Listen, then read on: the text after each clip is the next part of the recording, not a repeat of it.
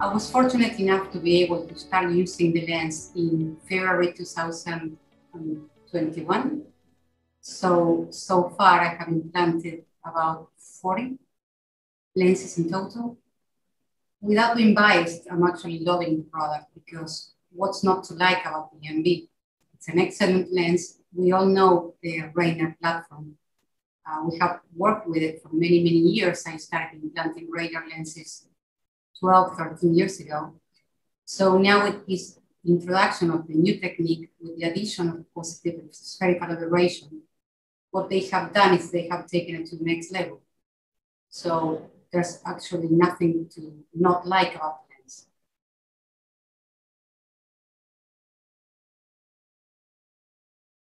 Well, the question is very good indeed. I did not use monovision as much. When I wanted to correct presbyopia in my patients, I used to opt for the RayOne trifocal lens. So when I started to learn about this new lens, of course, we all know the traditional monovision, the moderate monovision, and the mini monovision.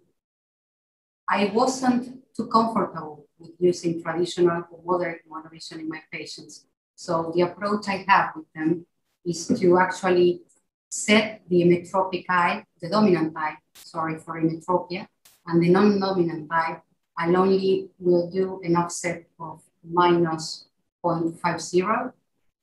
So in that way, I'm able to actually study how the lens works by using the spherical aberration. So my target in the non-dominant eye would be approximately minus 5.0.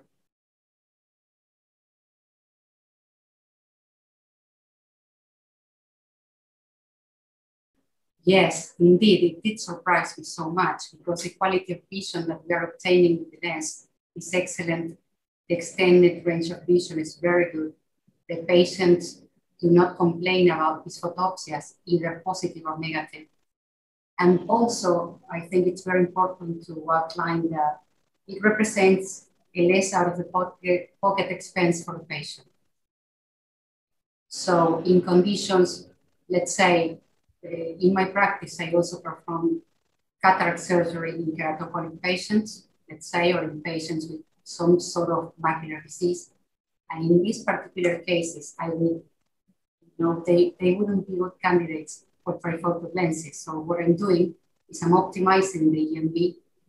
So the range of patients you can actually treat with this new lens, it's a lot wider than the one we usually see in the trifocal lens.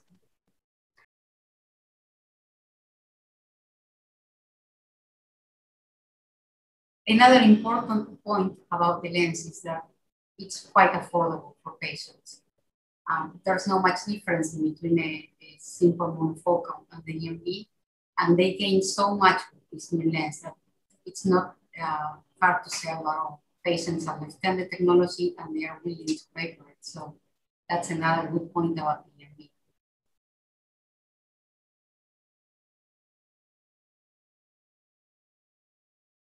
So patients adapt excellent to the new lens. Like I said before, there are no photic phenomena reported, either positive or negative.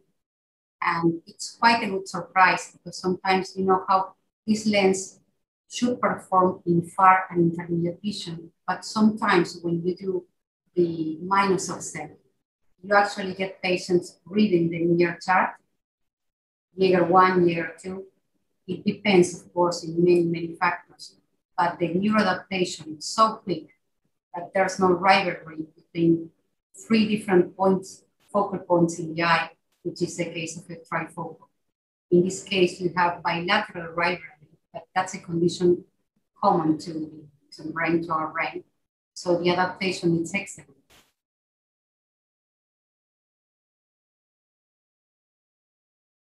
So the management of patients, it's a lot easier by using the RayOne EMV because the chair time, it's a lot shorter. And when you consider the time you need to take to explain to the patient the way a trifocal lens would work. And also, there are so many practical things about stuff they actually talk to you about, like driving at night, being able to actually read their phone or their computers with very low light intensity.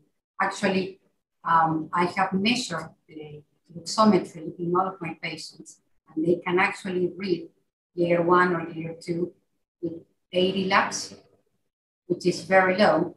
So that's another feature that I think is very interesting. They are not losing contrast sensibility, and they are not losing the ability to be able to read in low light conditions either.